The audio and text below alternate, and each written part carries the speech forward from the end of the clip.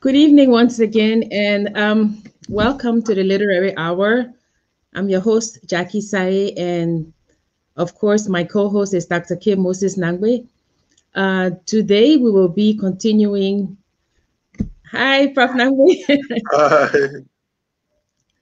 Yes, Uh, and today we will be continuing the subject of poetry, and we will discuss conflict and healing today.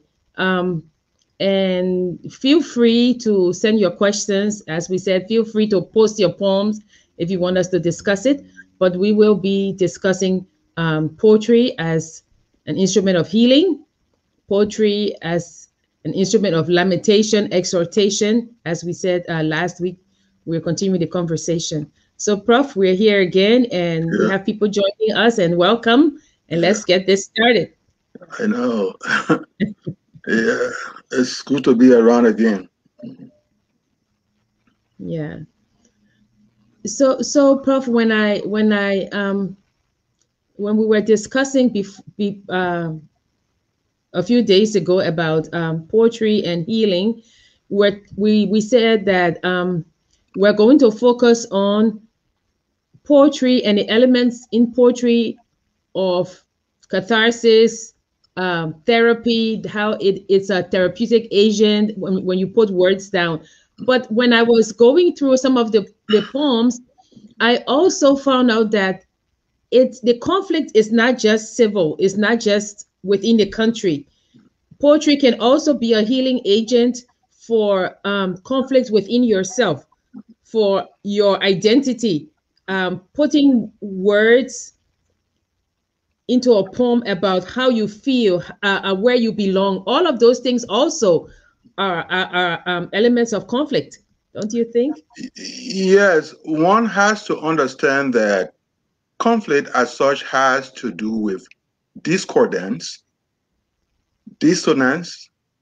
Uh, you know, Conflict has to do with a rupture in harmony. Yeah. If there is a rupture in harmony, then of course you have conflict. So then you are right by saying that uh, when we talk about conflict, we are talking about intrapersonal conflict, conflict within yourself, and then we talk about interpersonal conflict. All right. But if we look at a broad context, we talk about conflict within the private sense and conflict within a public sense.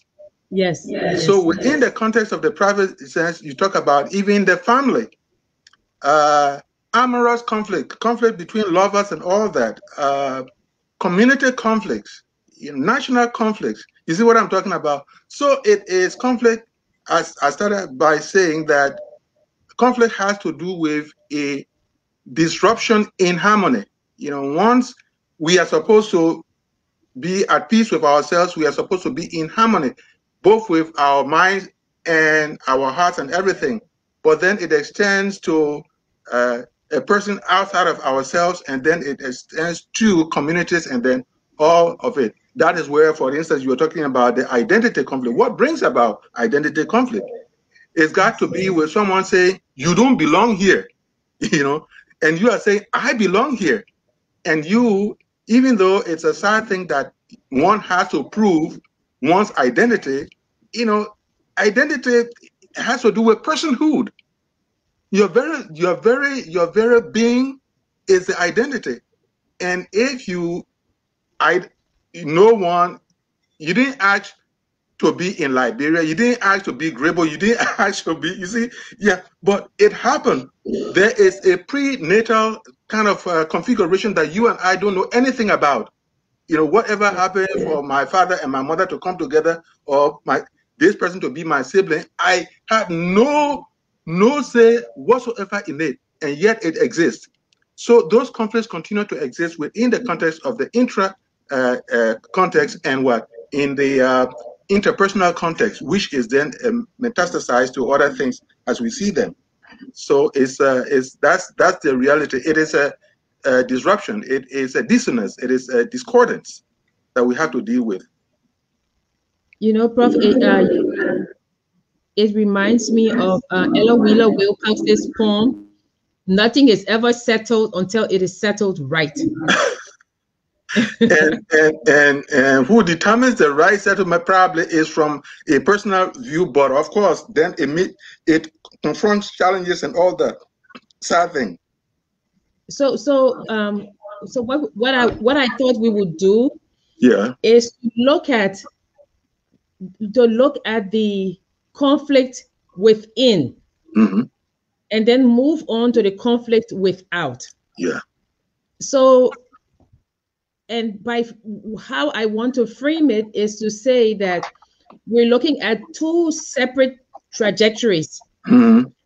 using colonialism Mm-hmm. as the frame to look at francophone and anglophone, Mm-hmm. and see the conflict within the colonized, Mm-hmm.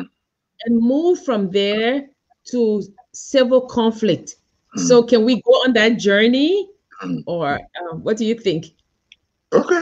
I mean, Okay. because we are taking a more global type of consideration, or international type of consideration, or as you were talking about colonialism, the colonizer and the colonized. Yes, yes. But looking at it now with just poems, Mm-hmm. Yeah, you yes, know? yes, of course. Yeah, Of course, that's yeah, the foundation. Yes.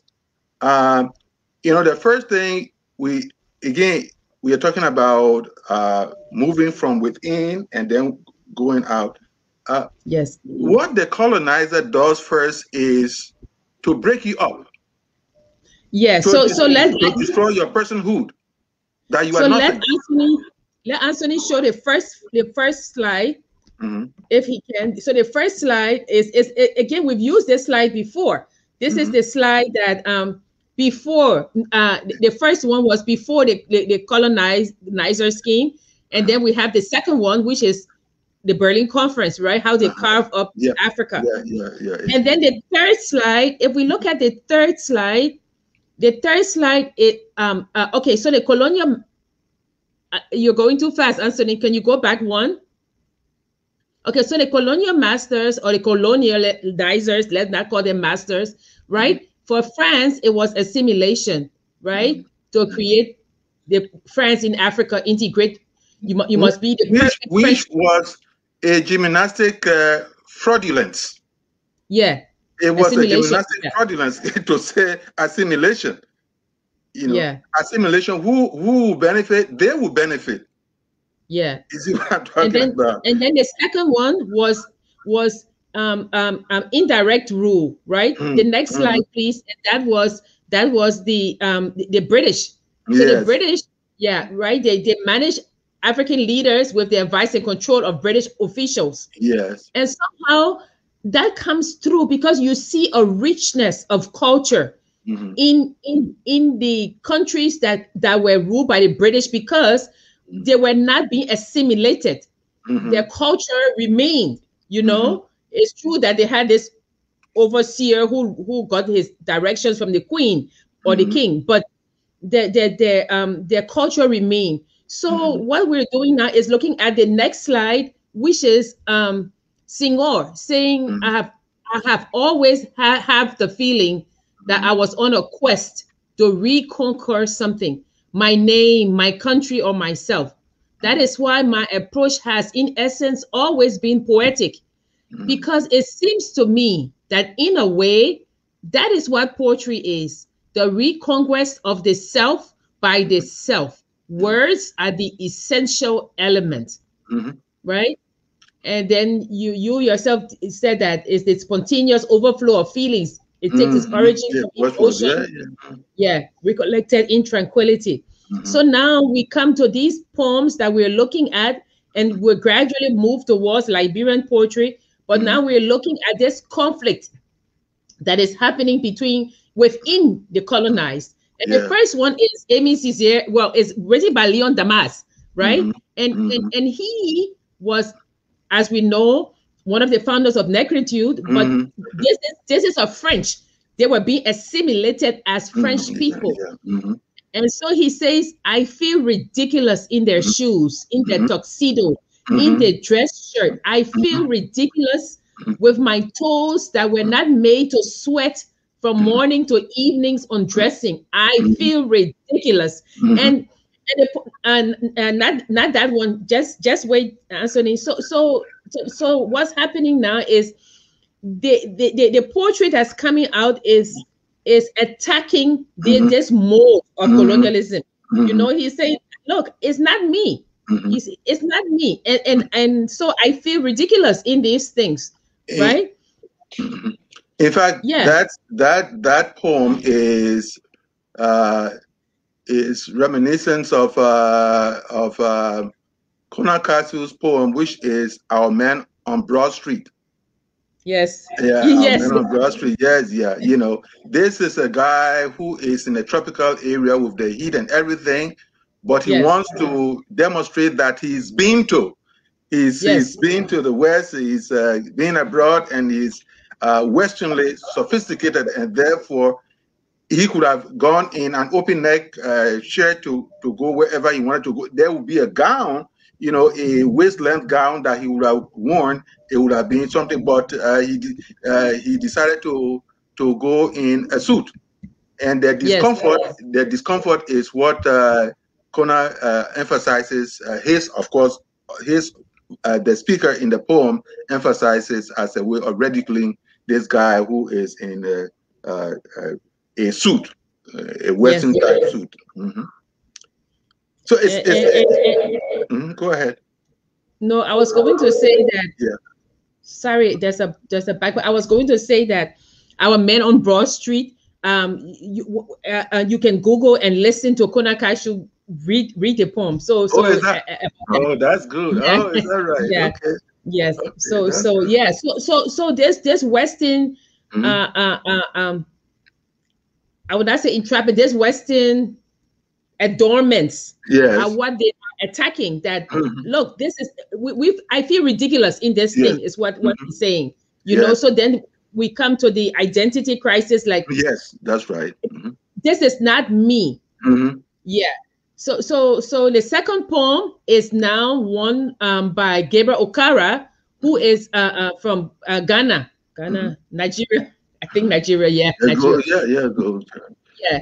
And he says, once upon a time, son, they used to laugh with their hearts and laugh with their eyes, but now they only laugh with their teeth, while their ice black, cold eyes search behind my shadow.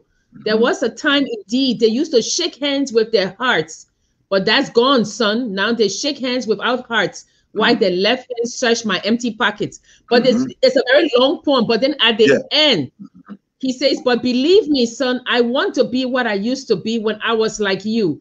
I want to unlearn all these muting things. Most of all, I want to relearn how to laugh for my laugh in the mirror. You know, and you can see this longing for something that was missing. You know, this identity crisis that's in every colonized person, you know, the one that I think Du Bois called it double consciousness, right? So that's you know, right there, that is the pain of nostalgia. Yes, that is the pain of nostalgia, cultural nostalgia that is long gone, and unfortunately, it might come upon that we cannot so easily. You know, it's like oil that is spilled from a bottle. When you spill oil from a bottle, the oil does not totally leave the bottle. Yes. So that is the thing about it. There has been much spillage of our culture. Our culture has hemorrhaged a whole lot, and still there are traces, and those traces are not enough for us to be very confident in our grasp of our cultural heritage. And again, that becomes very painful, and which is part of what we are talking about today, which is the conflict. You know, the question at some point will then be, what do we do? And probably part of what we do is what we are into as looking at some of these things. Yeah, but we can. Yeah, go ahead. No, I was going to say, but we can look at some of the other poems, Yeah, and then come back. and then Yeah, yeah. So we'll go to the next poem. Yeah, the next poem is this is again Leon Damas, and he says, there are some things of which I was able not to lose all memory, and bullying in bamboo for every falling mango during the indigestion of every bite of the history of France, and flutes, reed flute, playing slaves airs on the so he's saying that he cannot forget, right? He says that yeah, these are things that no matter how you bully me, these are things I can't forget. Yeah. And then the next poem is another one. This is Leon Damas again. I call him the bad boy of negritude. You know, I love this poem. It says, "Give back my black dolls so I can play with them. The naive games that comes naturally lodged in the shadows of my laws. My heart recover my daring. I become myself again, new to myself from what I was yesterday. Yesterday, quite simply, yesterday, when the time of uprooting came. Will they never know this resentment in my heart? The eye of distrust opened too late. They made off with the space that was mine, the clothes, the days, the life." And he goes on and on and on. And then at the end, he says, "Give me back my black dolls." You know? And then we have David Diop, who is saying to those who have taken over the Western culture, he says, "We pity you. Your country's burning sun is nothing but a shadow on your serene, civilized brow. And a thought of your grandmother's hut bring blushes to your face that is bleached by years of humiliation and bad conscience. And while you trample on the bitter red soil of Africa, let the words of anguish keep time with your restless step. Oh, I am lonely, so lonely here." The renegade, the renegade, the renegade. Yes, that's. Yes. So I feel that I feel that the francophone poets, their loss was greater. They felt this thing. What do you think, Prof? You remind me. It may be a slight topic, but when I was a refugee in Ghana, the Ghanaians said that we were not refugees; we were friends of Ghana. And the underlying point was that the kind of amenities that would be coming forth if they had agreed that we were refugees, they won't if they say we were friends of Ghana and not refugees. Some of them try to say, "Oh well, we're trying to be euphemistic and whatever." I said, but this is nothing euphemistic about it. If you assimilate, then definitely things that are peculiar to your identity will not be emphasized. And that is the thing you will see in the French concept of assimilation. Assimilation, yes. A whole lot from the assimilation. Hey, keep quiet. We are the same. So don't you raise any dust. That's at the heart of this assimilation type of thing. Yeah. And in the case of to tell you the truth,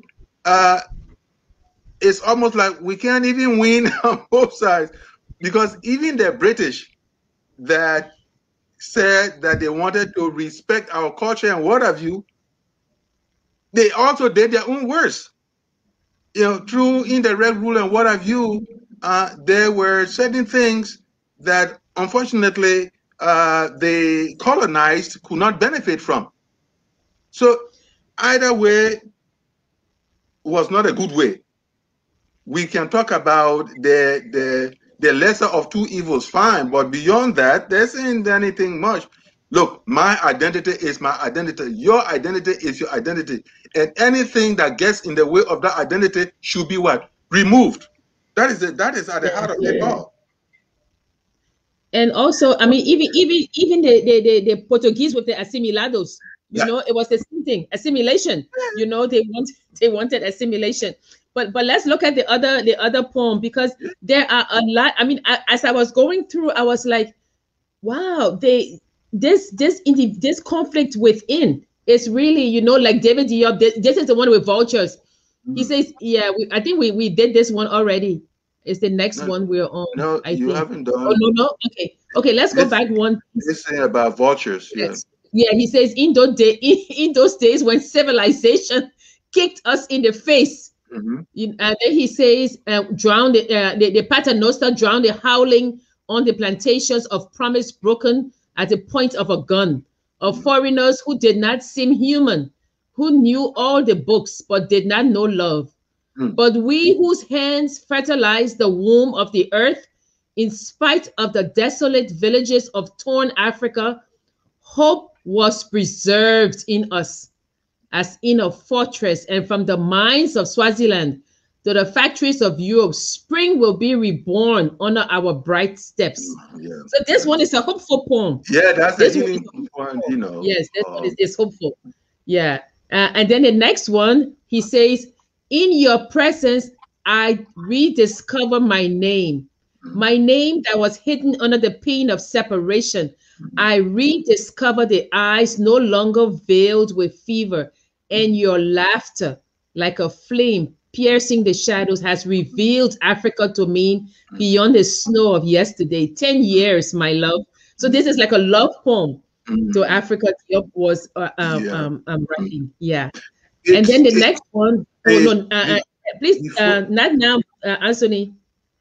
before Okay. we get there, you know, again and again, we should not lose sight of the fact the audience, the immediate audience of literature. The immediate audience of literature is the heart, is also the mind. Yeah. It is literature travels in words, and the words hit or ought to hit the target, which is the immediate human person that is listening, the immediate human person that is looking at the words on. So when Diop is, kind of reminiscing with Africa and what have you, you see an element of hope. And where does hope spring? It springs from the human heart and mind. Yeah. So it is that which he is targeting, which is the beauty of that poem. So, Prof, what happens when you have a colonized person and they are already conflicted within themselves, right? And they are searching for this selfhood, as you call it. Yeah. And then all of a sudden, you have civil conflict coming. So now you have conflict within and without. Yeah. What happens then? It again, you remind me of when I was in the heat of the war. Uh, Part of where I was thrown was in Fendel. And for the few months that I spent in Fendel, there was one thing that kept me going. Well, God first, but the idea that every morning to the evening, I got my pen and my copybook and I wrote. It became a level of hope for me. It became a level of purgation, catharsis. There had to be a way of conversing with myself, drawing in from what was happening in my environment. So the question of what do you do, there's got to be something in every human person that sustains that person. Yeah, yeah, If one is hope deficient, then the next thing is to run to suicidal end. You've got to keep hope alive. Anything beyond that, it's going to be tragic. And that's the point I want to make in that. So then, within the context of having hope, you also have to be able to identify those people who can form a team, a coterie, or a kind of collaborative minds to be able to sustain the hope. If it is not there, definitely, probably your very own hope may begin to flicker, and you don't want it to flicker. So you've got to sustain hope, and you've got to, quietly find like minds to be able to help you sustain that hope. If that flame is gone, you are gone. You become hope deficient. Okay, sorry, guys. Don't worry about that. That's part of poetry. That's part of what? That's part of literature. You know. So we talk about so if you're in the war or you're in conflict, and so Inca says that writers are not divorced from their environment, right? Not at all. Is it possible? And this is just a question. Is it possible that a writer or poet in the midst of conflict could write a love poem that is not about conflict? Then, of course, we within the context of creativity, we can have fleeting moments. We all can have fleeting moments. Oh, I wish I had this. I had this. I had this. Oh, I wish I had that. I had that. That sort of a thing. So, when you are in the midst of conflict, your mind takes flight with the energy of sustaining you. Your mind takes flight with the energy to sustain you. Why? Because if your mind rested with you and you were in the doldrums of agony and what have you, you would destroy yourself. So then at that moment, the mind takes flight. The mind is thinking about a lady that you want to fantasize with, or a man you want to fantasize with, or a place or a moment you want to fantasize with. There is I forgot the title of the movie, but actually it's part of the cycle of movies related to the Korean War. Okay, and here is this: these guys are locked up and they don't know whether they are going to live or die. And for a good part of the day, they are reminiscing.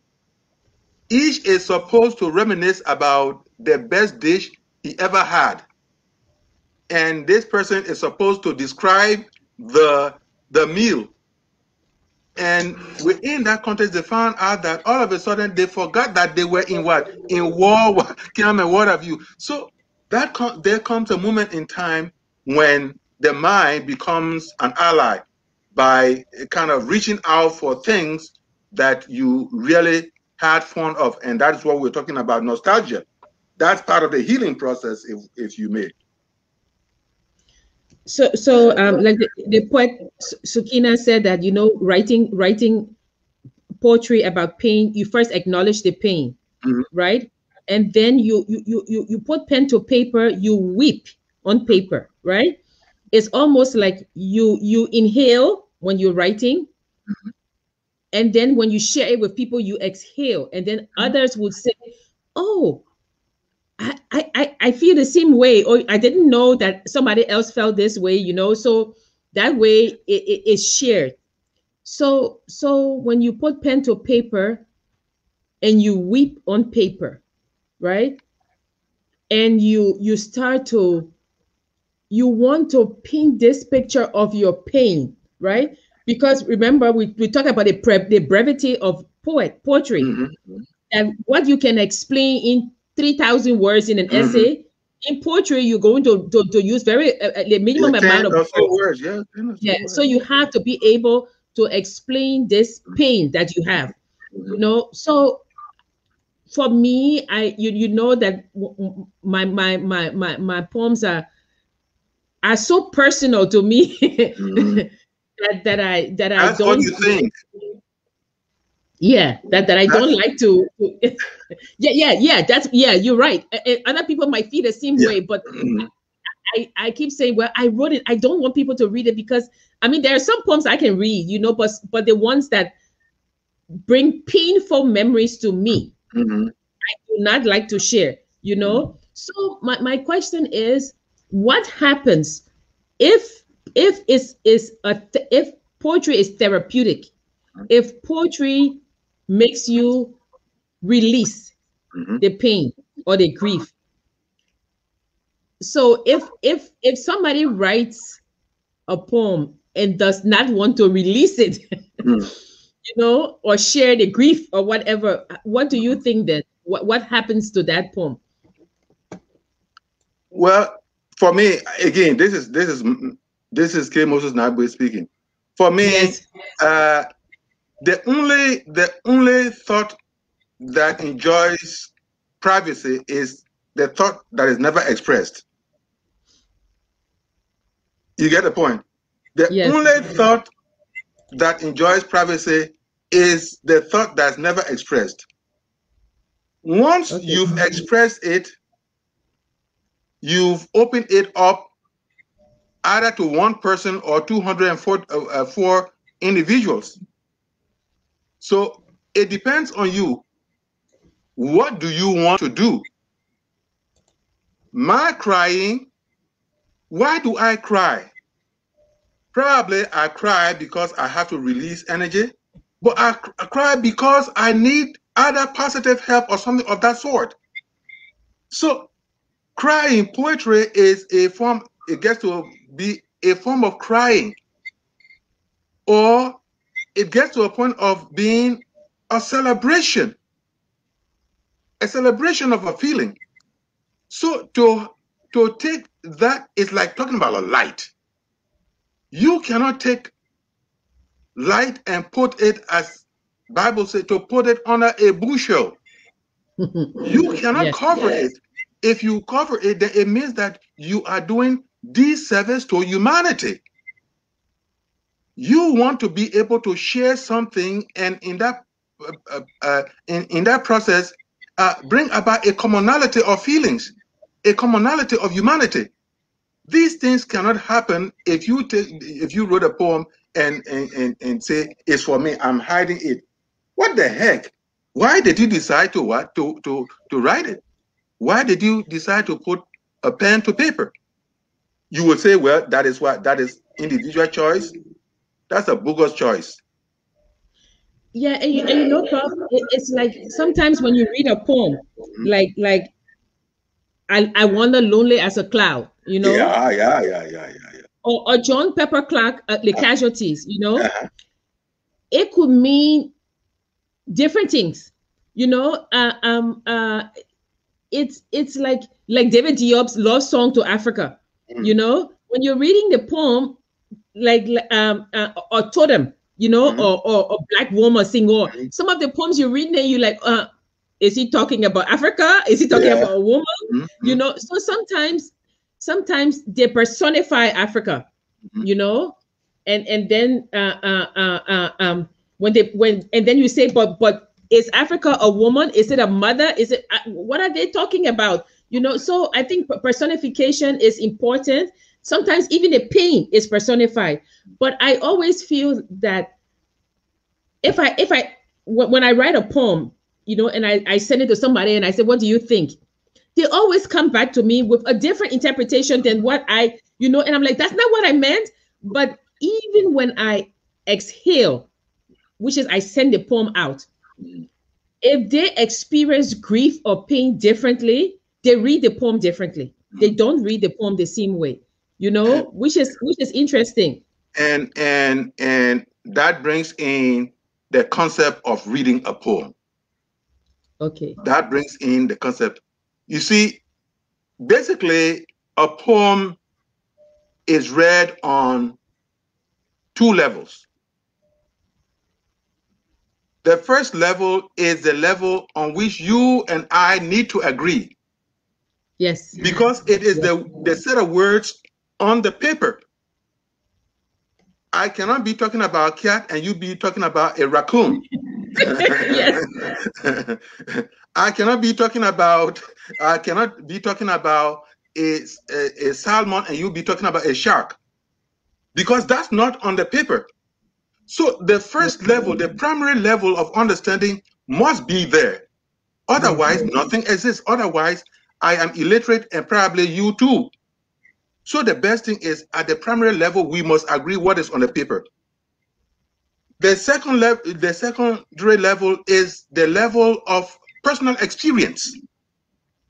This is where interpretation comes in. That is why every time when I'm teaching poetry, I tell students, I said, do not allow anyone to tell you that poetry can be read any kind of way. No, poetry is an art form. Poetry is a skill.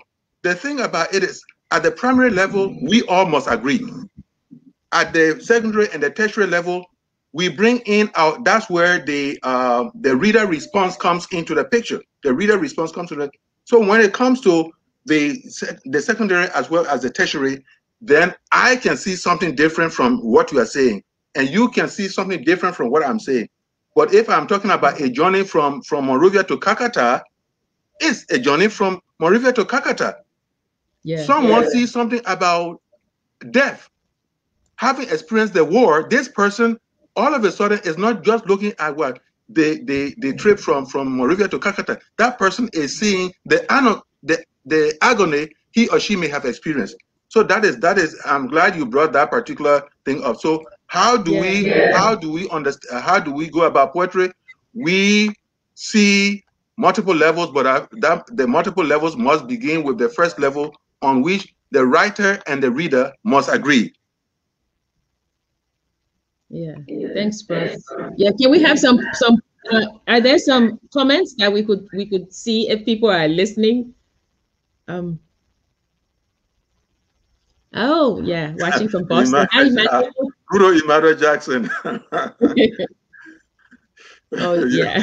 Hi. What's up with you? Where's Fred? Dennis? Thanks. Deeply says thanks. Yeah, Anastasia says trying to find oneself, grasping for the remnants of what used to be. Yep. Yeah. Yep. And Frank is watching from more. Frank. Oh, thanks, James. James says this is his favorite program on this platform. Thank you, James. In terms of strife, the truth told, seldom do we recognize our dependency on each other. In times of strife and human conflict, the truth be told, we settle for peace and harmony.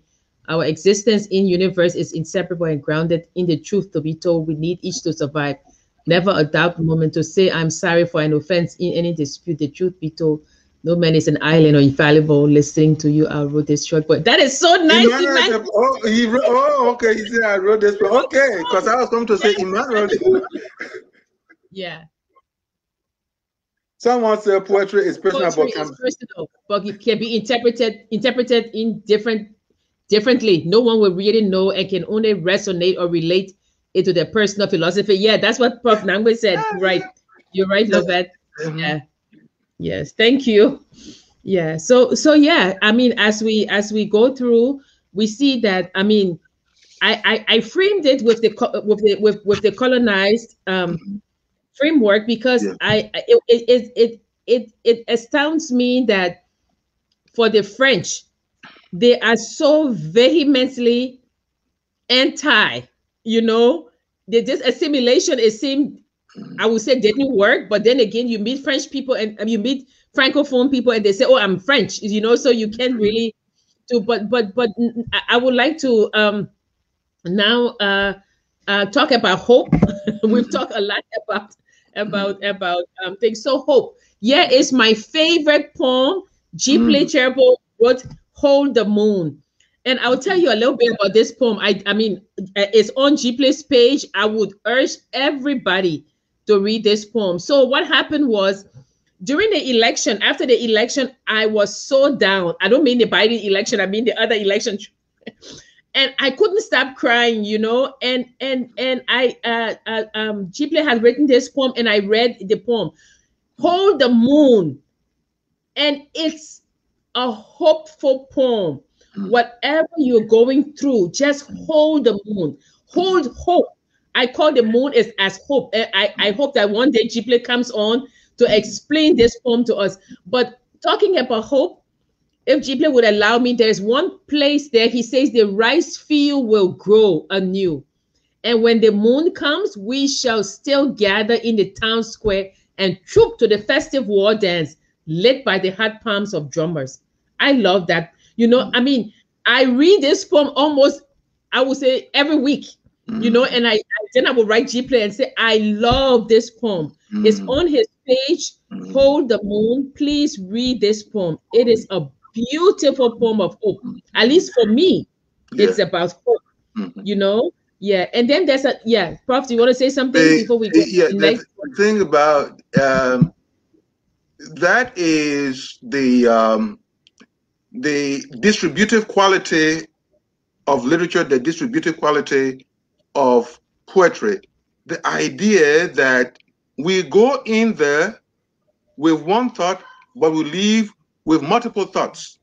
Yeah. We go in there with one emotion, but by the time we leave from there, it may be a phrase, it may be a word, it may be an allusion. In other words, an historical reference or something of that sort. It may be that almost immediately sparks something that we run with. So the more your work has a strong distributive property, the better it becomes for so many people. And in that process, over time, your work becomes a classic because it goes from one generation to the other. And in other words, it bridges what? Generations. Yeah. It's like Ama Ato's poem Ghana, where the bees speak, right? She talks about the beads. It gave me a bead that wrapped in joy. Find me a bead to carry my grief. We sing of bees and sing with bees. Just see how well they show on us. Don't tell me if there were no beads, something else could meet our needs. Something what? Something where? Please keep it there, even if it's rare. And it's about beads.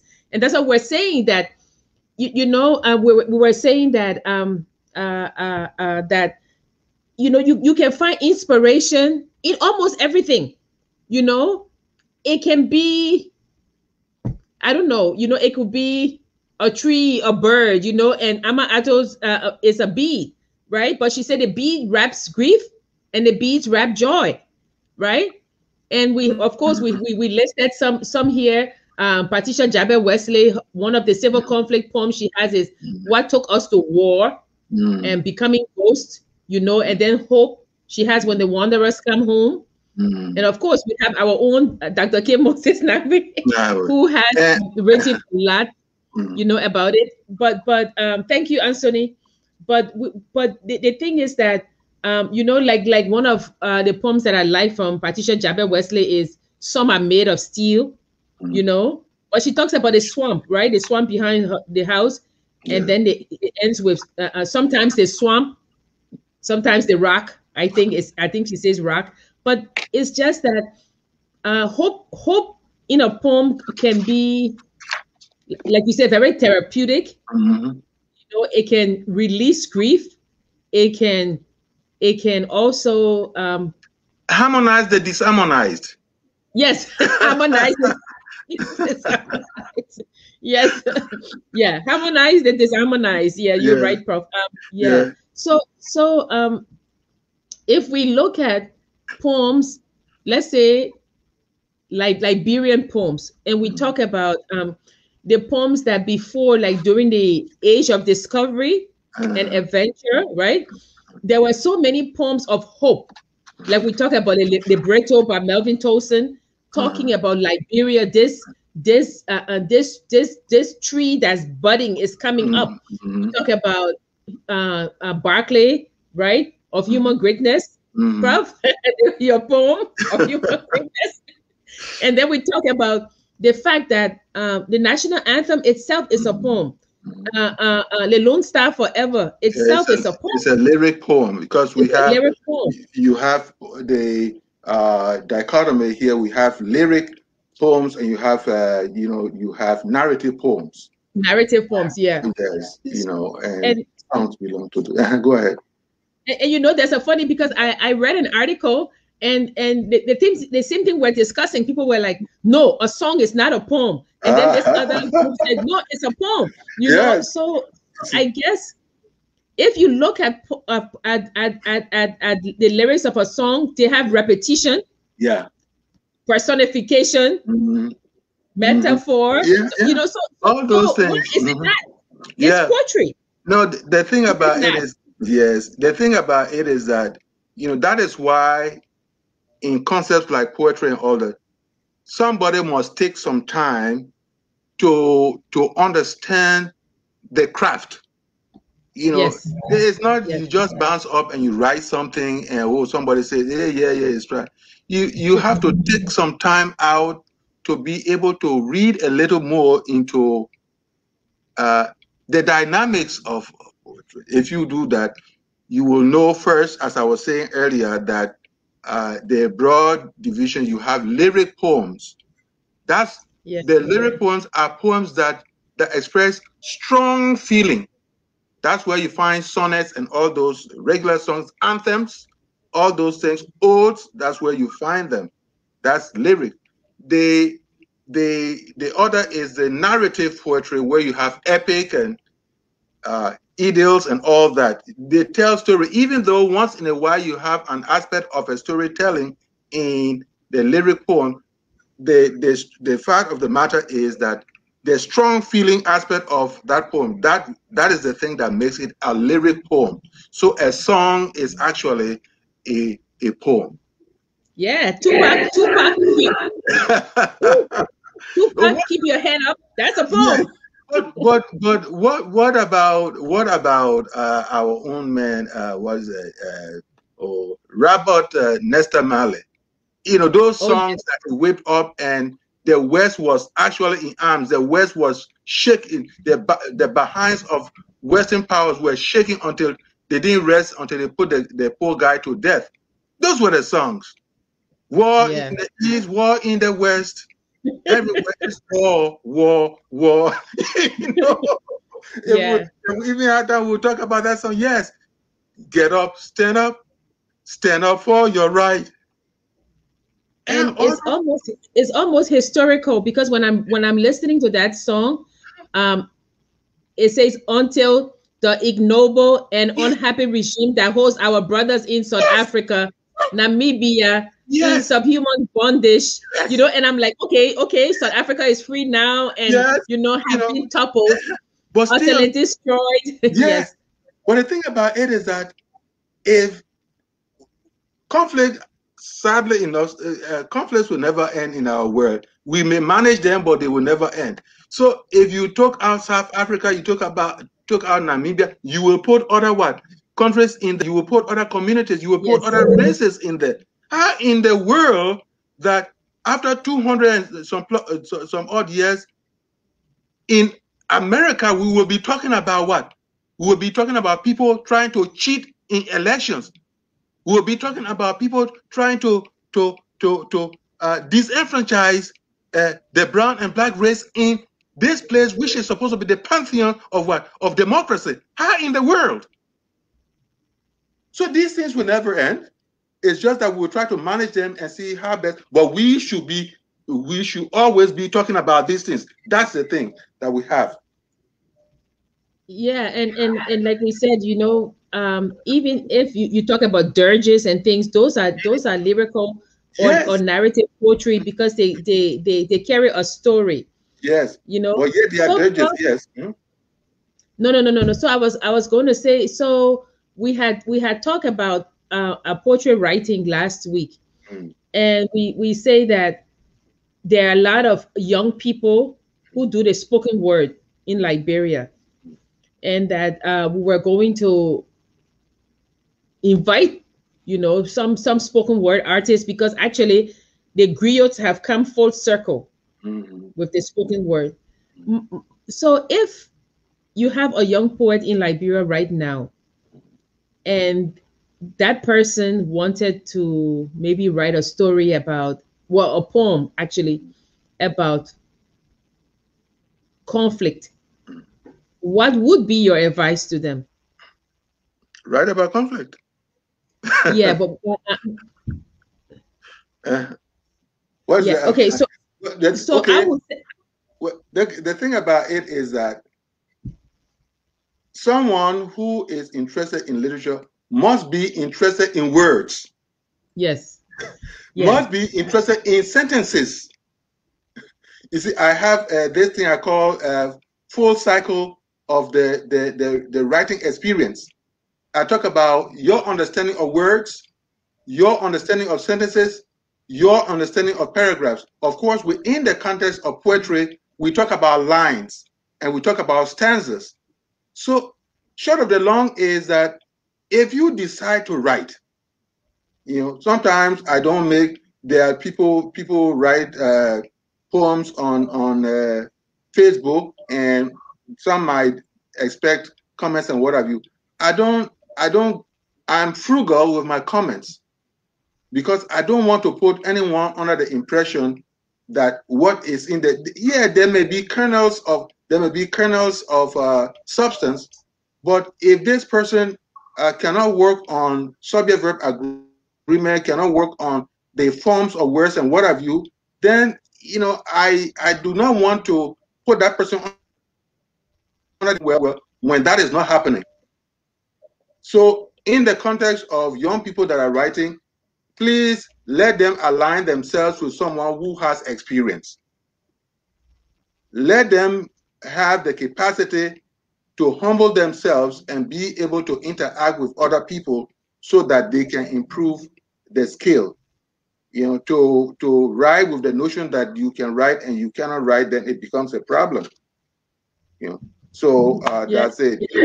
Go ahead.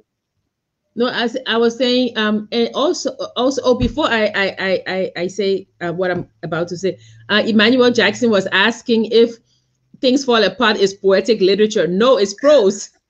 It's not. It's not it, poetry.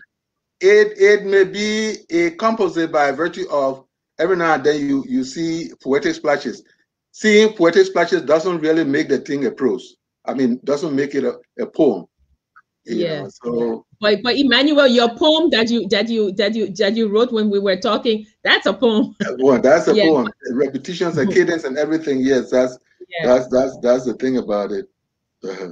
Yeah. And no, I was going to say that usually when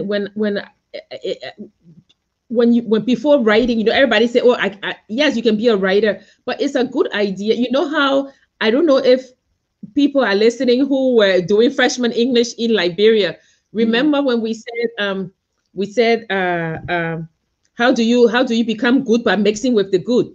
So if you read Chaucer and you read Emily Dickinson, Wordsworth, Thoreau, things like that, and you become accustomed to real reading, then you begin to write. But of course you can write. You don't because you need to have a rich background before you can.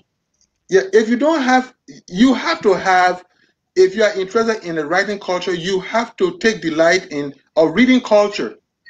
You've got to have a strong reading culture, especially when you are at the elementary level. Well, elementary, not in the sense of first grade or second grade. When you are at the entry level of writing, you have to, because in order to dance well, you must watch people who have danced. In other words, you can formulate your own style after seeing or listening to the masters. Yeah. E.E. Cummings, who write in a lot of lowercase letters and what have you, he didn't get into that just on fiat. This guy, somehow, whether it was formal or informal, he went through some training in order to get to the level of saying, this is my style. William Faulkner will pick up a sentence, and that sentence will go almost 2 pages. One sentence without what? Without punctuation marks and what have you. He didn't get that by fiat. The initial thing is that you've got to learn the tools of the trade. You've got to learn the tricks of the trade before you come into your own corner. If you cannot do that, then you have a problem. So short of the long is that an individual who is interested in writing, that's a very beautiful thing.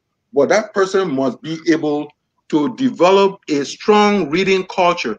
You see, there is something that comes to you if you see how words are how words are formed, how sentences are created, how punctuation marks are used.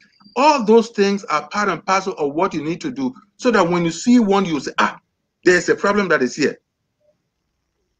Does this mean that even the masters will not sleep and what have you? It's possible. But when they sleep, they know they've slept. It is not like someone else who, if you sleep, you don't know that you sleep and you think that's a beautiful thing. So, two things. And the first is developing a strong reading culture. So that even when it comes to even when it comes to what you call this, what you all call it, the spoken what? Spoken word. Spoken word. Spoken word is a sophisticated form of saying what? Poetry by rote method. In other words, poetry recited. That's what spoken word is.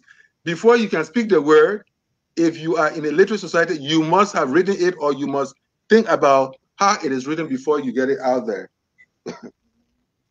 Yeah. Okay. Thank you, Prof. And thank you, all our viewers. Thank you for joining us today. I think we had a very productive discussion.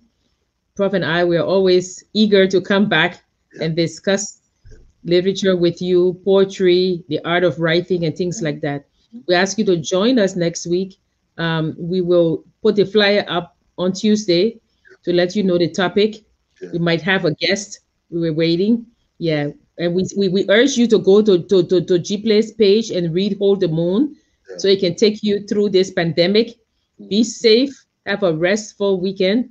And we'll see you next Friday. Thank you. Thanks, Prof. All right. See you all. Ya la viva. La vida es ahora.